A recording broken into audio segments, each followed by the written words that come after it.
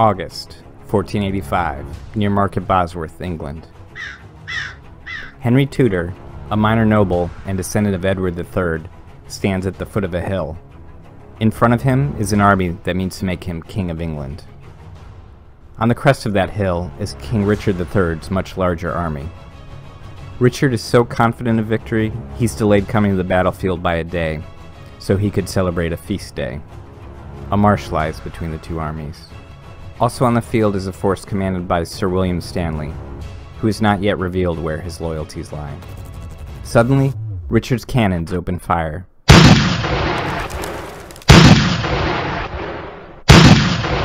The commander of Henry's forces, the Earl of Oxford, orders an assault on Richard's right flank, killing one of Richard's commanders, the Duke of Norfolk.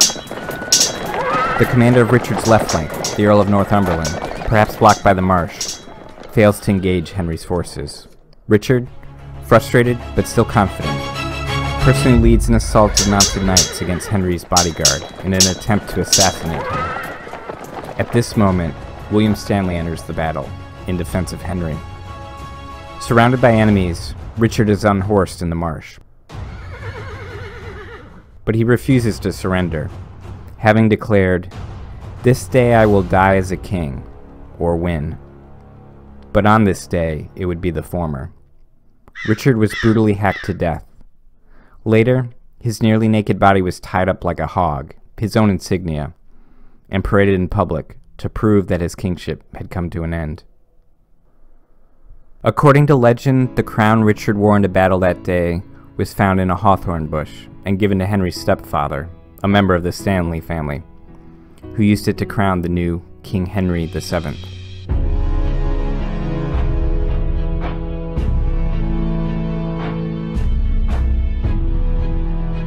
Henry Tudor's victory at Bosworth Field and subsequent marriage to Elizabeth of York ended 30 years of intermittent English civil war, known as the Wars of the Roses. Henry hoped his new Tudor dynasty would usher in decades of peace and stability for England, but it would come to be one of the most turbulent times in English history, marked by religious upheaval, the executions of 4 queens, and continued uncertainties surrounding the succession. It would also be one of the most famous periods in English history, a time when gender roles would change in dramatic and unexpected ways, and when England would take its first steps toward becoming a global power. Much of this was due to a series of events that had only a 3% chance of occurring. This is the butterfly's wing, where we look at seemingly small things with unexpectedly large impacts. By the time Henry Tudor's son, Henry VIII, took the throne, England had seen more than its share of turmoil over the succession. 2 things remained constant. Kings of England were always Catholic and always male. For over 600 years, no woman had ever ruled England unchallenged in her own right. Statecraft in England had always been an unquestionably masculine endeavor. The succession weighed particularly heavy on Henry VIII's mind. His father had had to take the crown by force at Bosworth Field, and Henry VIII himself had never been meant to be king. He became heir to the throne only after his older brother Arthur died at age 15. By the time Henry VIII was 34, he found himself married to the 40-year-old Catherine of Aragon. The couple had just one surviving child, a daughter named Mary. Henry had no male heir, and England had no precedent allowing a daughter to rule. Henry sought permission from the Pope to annul his marriage to Catherine, so he could marry one of Catherine's ladies-in-waiting, Anne Boleyn. But the Pope refused. So Henry did the unthinkable. He broke with Rome, turning England into a Protestant country, with himself as supreme head of the church. He then annulled his marriage to Catherine and married Anne Boleyn. There were multiple reasons for him to do this, but certainly an important one was his desire to produce a male heir with the younger Anne. On September 7th, 1533, Anne gave birth to a healthy daughter named Elizabeth. Anne would become pregnant at least twice more, but neither child survived. Less than 3 years after giving birth to Elizabeth, Henry had Anne executed at the Tower of London on what are widely believed to be trumped-up charges of adultery involving multiple men, including her own brother.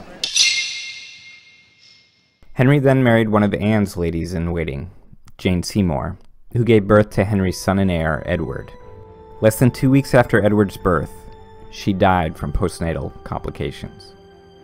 Henry married 3 more times, but had no more legitimate offspring. He annulled his marriage to Anne of Cleves and had Catherine Howard beheaded for adultery. His final wife, Catherine Parr, survived him. Her impact on the Tudor dynasty is underappreciated. She served as Henry's regent in England while he conducted a war in France. Henry's first wife, Catherine of Aragon, had filled a similar role in 1513 when she enjoyed a military victory over Scotland while serving as regent. These regencies helped set a precedent for female leadership that would prove important later in the Tudor period. Catherine Parr also played an integral role in reconciling Henry to his daughters, Mary and Elizabeth, both of whom had been declared ineligible for the succession after Henry's marriages to their mothers ended. Catherine convinced Henry to reverse this decision. In 1544, Henry had Parliament pass the Third Act of Succession, which declared the line of succession, failing the birth of any additional royal children, to be Edward I as male heir, Mary II as eldest daughter, then Elizabeth. The act gave final authority over the succession to Henry via his will, which also stated the line of succession as Edward, Mary, Elizabeth. On January 28, 1547, Henry died. His 9-year-old son succeeded him as Edward VI. Edward's reign was brief, and because of his young age, dominated by advisors, particularly the Duke of Northumberland. Edward's one dominant political belief was a strong desire for continued Protestant reform. In February 1553, at the age of 15, Edward, who was still unmarried, became seriously ill. The possibility that he might die without children was a crisis for the Tudor dynasty.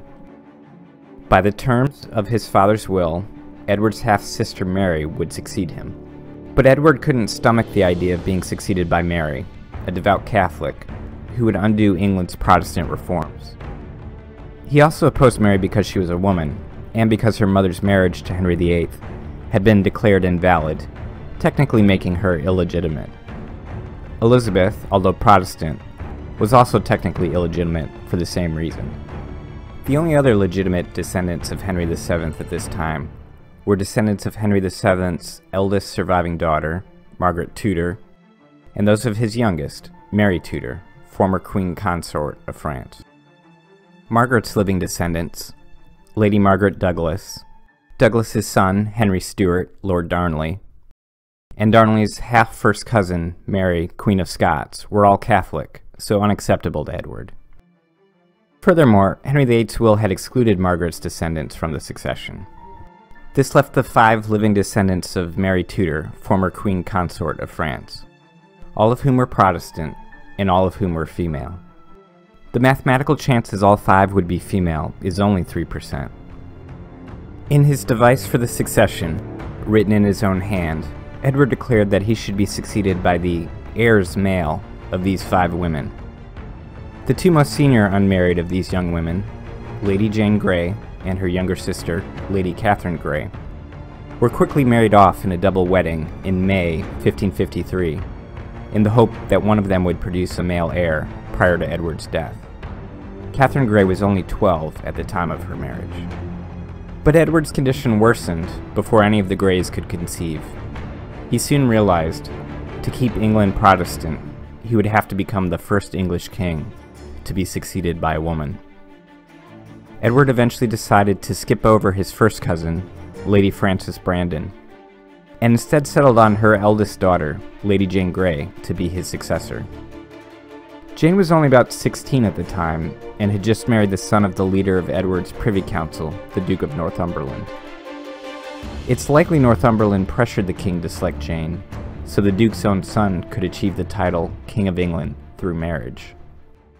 On his device for the succession, Edward crossed out an S and added a caret with 2 words, "and her," to declare that he would now be succeeded by the Lady Jane and her heirs male. He had no idea, by adding these 2 words, he would plunge England into a 9-day-long civil war. On July 6, 1553, Edward died. He would be the final Tudor king. No one told Jane Grey in advance that her cousin Edward had named her his heir. Upon being told the king was dead and she would now rule, Jane initially refused the crown, but was eventually convinced to take up residence in the Tower of London, the custom for new monarchs. She put on the crown and began signing documents as Jane the Queen.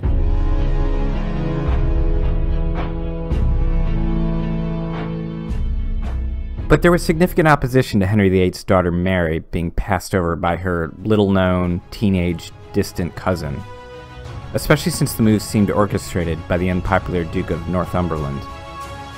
The Privy Council, after having initially declaring Jane queen, switched sides after just 9 days, declaring Mary to be the rightful queen. Jane and her husband were moved from their sumptuous quarters in the Tower of London and put into separate confinement within the fortress. Jane's father-in-law, Northumberland, was beheaded. Although Jane and her husband were initially spared, after a failed Protestant rebellion against Mary, led by Thomas Wyatt, in which Jane's father had conspired, Jane, her father, and her husband were all sentenced to death. At the age of about 17, she was taken out to the grounds of the Tower of London and beheaded. She would come to be known as the 9 Days Queen, though many historians do not list her among the official monarchs of England. Mary's 5-year reign as Queen of England marked a dramatic departure away from the Protestantism instituted by her father and accelerated by her half-brother, in favor of a return to Roman Catholicism. Mary would come to be known as Bloody Mary for her burnings of Protestants for heresy. Soon after becoming queen, Mary married a Catholic, Prince Philip of Spain, in the hope of producing a Catholic heir, but she never had children. In 1558, Mary realized she would soon die with no children to succeed her. She found herself in a position similar to that her half-brother Edward had faced 5 years earlier. By the terms of their father's will, her half-sister Elizabeth would become queen. The only other possible avenues of succession were the Protestant descendants of Mary Tudor, Queen of France, or the Catholic descendants of Margaret Tudor. Of Margaret's descendants, Mary, Queen of Scots, had the strongest claim. At the time she was 15, and technically Queen of Scotland in her own right, though her mother acted as regent.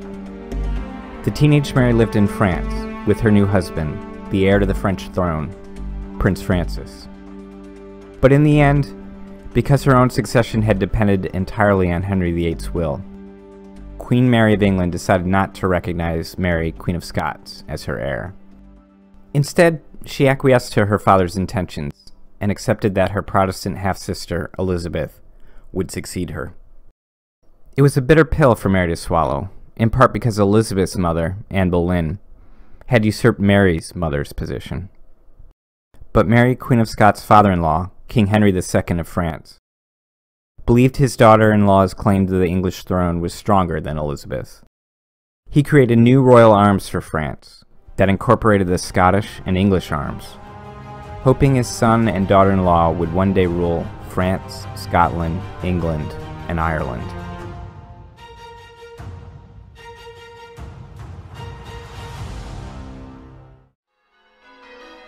January 1559. To the ringing of church bells, the 25-year-old Elizabeth began a procession to Westminster Abbey to be crowned Queen of England. As her royal barge made its way up the Thames, cannons at the Tower of London fired a salute in her honor.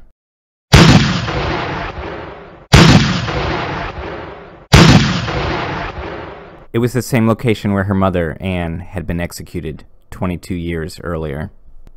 Elizabeth's early reign was popular. She returned England to Protestantism, but was far more moderate than her half-brother Edward had been, even having a Catholic bishop conduct her coronation. She was the last British monarch to allow this. At the same time, she and her advisors lived under the constant threat of potential Catholic plots to usurp her. And as long as Mary, Queen of Scots, lived, the Scottish Queen could be a potential Catholic replacement for Elizabeth. On July 10th, 1559, Henry II of France died, elevating his son Francis to King of France, and Mary, Queen of Scots, to Queen Consort of France. 5 months later, Frances died. With her French husband now dead, there was little reason for Mary to remain in France. So at the age of 18, she returned to Scotland to rule in her own right. The last time she was in Scotland, she was only 5 years old. Upon returning to Scotland, Mary began a friendly correspondence with Elizabeth. The two cousins referred to each other as sisters. Elizabeth wrote, "God could not have blessed these two kingdoms with greater felicity than if one of us had been a king and married the other." Mary no longer claimed to have a better right to the English crown than Elizabeth, but frequently tried to persuade Elizabeth to name her as successor in the event Elizabeth died without children. Elizabeth always refused, likely because legitimizing this claim might have motivated Catholics to assassinate her.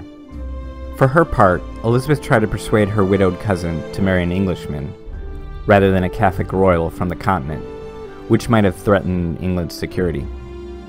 Elizabeth hinted that recognizing Mary as heir to the English crown might rest on this issue. Elizabeth eventually suggested Robert Dudley as a husband for Mary. Dudley had once been romantically linked to Elizabeth herself, but Mary was insulted by the notion that she might marry a non-royal. Instead, in July 1565, she married her half-first cousin, Henry Stuart, Lord Darnley. The marriage of Mary to Darnley created a power couple in Scotland of perhaps the two people with the greatest claim to the English crown besides Elizabeth herself. This was a huge threat to Elizabeth. But Mary and Darnley's marriage would be a volatile one. Mary angered Darnley by refusing to recognize him as King of Scotland in his own right, and through her relationship with her secretary and court musician, David Rizzio, with whom she was rumored to be committing adultery. On March 9, 1566, Darnley and a group of conspirators burst into the room where the Queen was dining with Rizzio and some of her ladies-in-waiting, demanding Mary hand Rizzio over to them. She refused, so the conspirators held the Queen at gunpoint and stabbed Rizzio to death in front of her. Mary was pregnant at the time, with a son she claimed was Darnley's, though some said it was Rizzio's.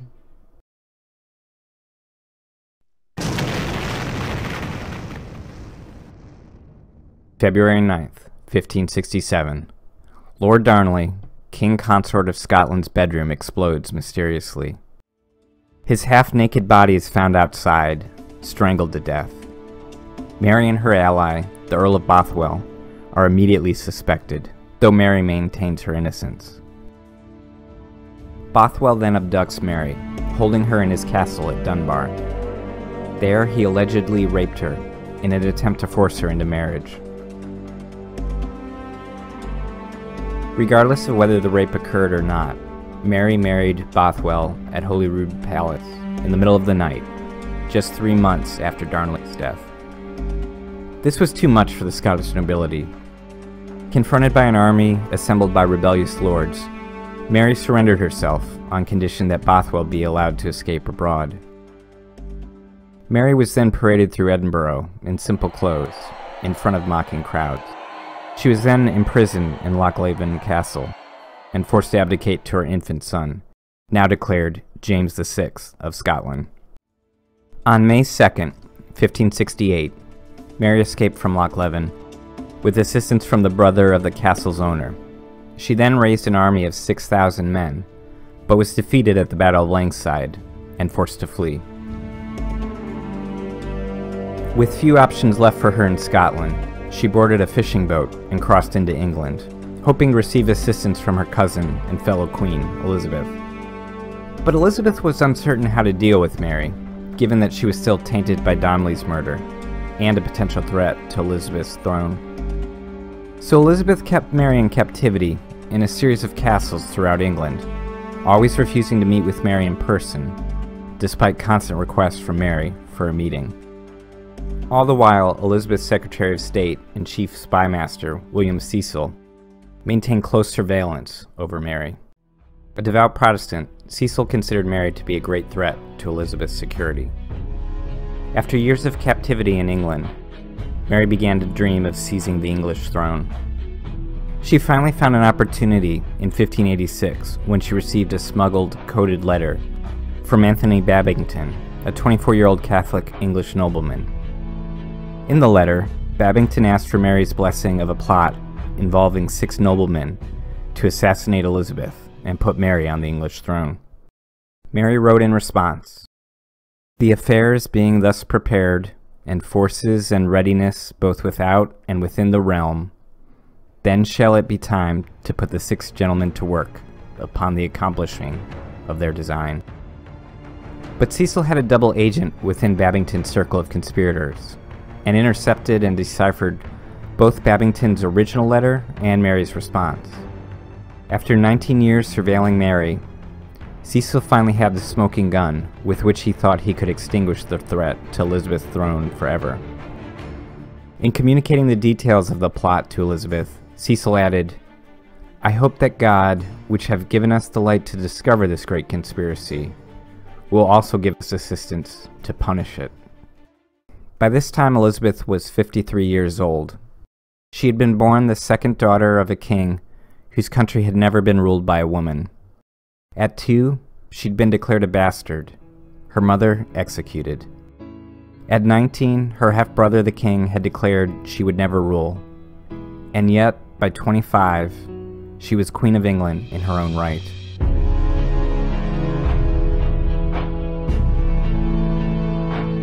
She now sat in judgment of her own cousin and fellow queen.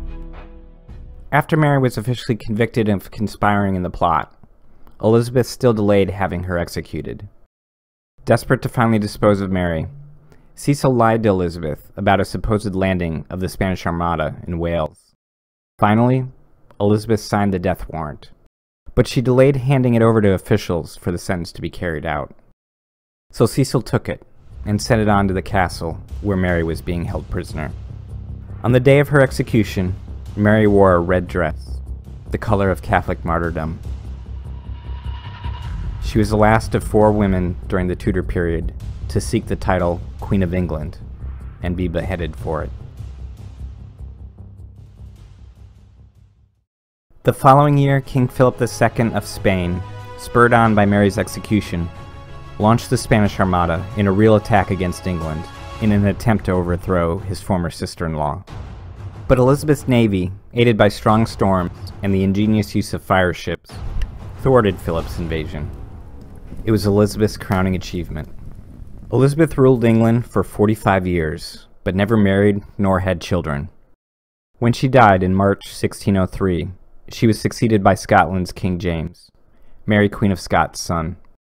James's succession to the English throne united England and Scotland, and also marked the end of the Tudor dynasty and the start of the Stuart dynasty. When we think back on the Tudor period, we're likely to think of Henry VIII and his embrace of Protestantism and string of marriages, both spurred on by his desire for a male heir. Or we might think of his daughter Elizabeth, who defeated the Armada and granted the first royal charters to English colonies in North America, an important first step toward a British Empire that would come to rule nearly a quarter of the Earth's territory and people. These 2 rulers serve as appropriate bookends for the Tudor period, a period that began with an England absolutely committed to Catholicism and male leadership, but that over time was forced to question these core principles. And while the reasons for these changes are complex, much of the explanation comes down to the simple fact that, though mathematically improbable, Henry VII's descendants were overwhelmingly female. This quirk of history has had repercussions that reverberate to this very day. Thanks for watching.